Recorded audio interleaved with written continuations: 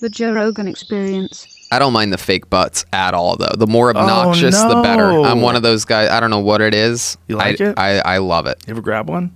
No. If you felt a Frisbee inside someone's ass, do you think you would enjoy it? I mean, I just wouldn't touch it that much. I would just stare at it a lot. But you would know that if you touched it, you'd feel that Frisbee in there. That half a Frisbee to give it some bulk.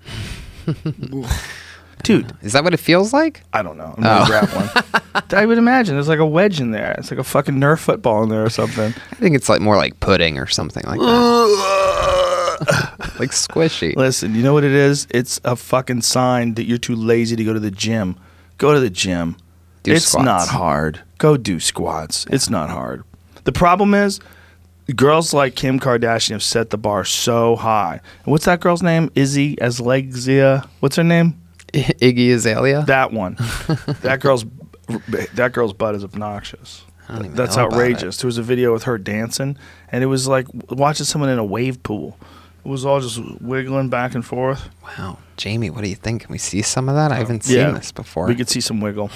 But those girls have set the bar so high with big butts.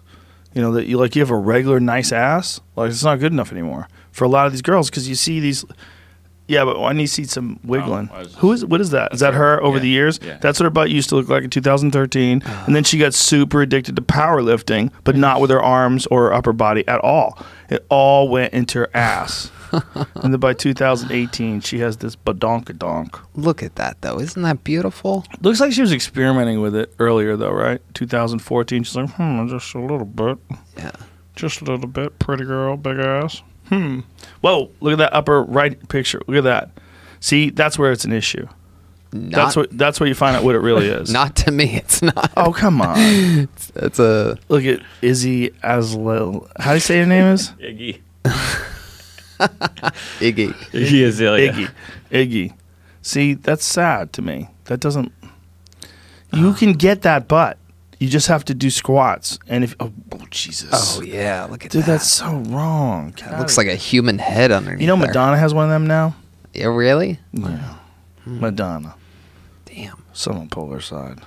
I go, hey, look at me. Oh. No. Whoa. Yeah. Is that real? That's right. That's Madonna Yes. you're looking at? Pull it up. What? Whoa. It looks like she has a bunch of stuff in her pockets. Might be a diaper. Oh. Yeah, dude.